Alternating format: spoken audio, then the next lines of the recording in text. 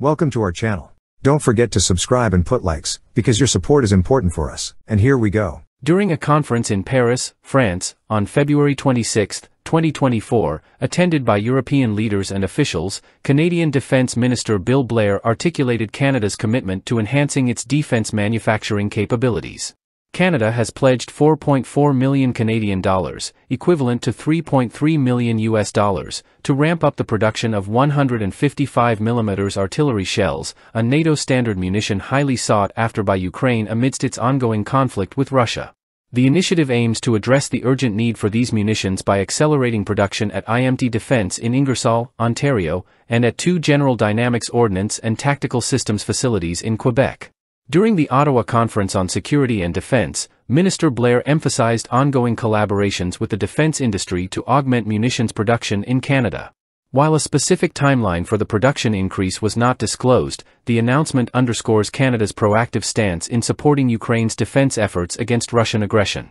Earlier in the year, Ukrainian Defense Minister Rustem Umerov underscored the critical issue of munitions shortage, labeling it as shell hunger, which poses a significant challenge for Ukrainian forces, particularly 2 years after Russia's large-scale invasion.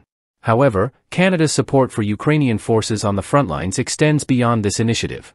Canada has also declared its participation in a Czech initiative aimed at supplying Ukraine with 155mm shell sourced from countries outside Europe, including South Korea, Japan, and others.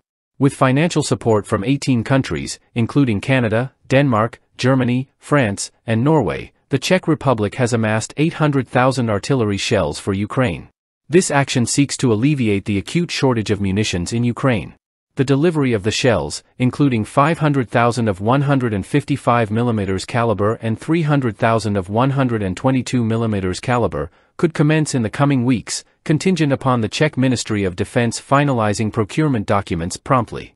In January, the North Atlantic Treaty Organization, NATO, inked a contract worth €1.1 billion, approximately $1.2 billion, to supply hundreds of thousands of 155mm artillery shells.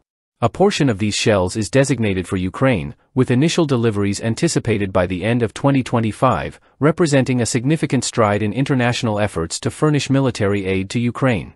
Apart from bolstering its production, Canada is engaged in other endeavors aimed at supporting the Ukrainian war effort or enhancing its own 155mm munition production capacity. Given the evolving nature of Ukraine's conflict and military doctrines, this production capacity has become a critical concern, and Canada appears to be keeping pace with these developments. That's all for now. See you later.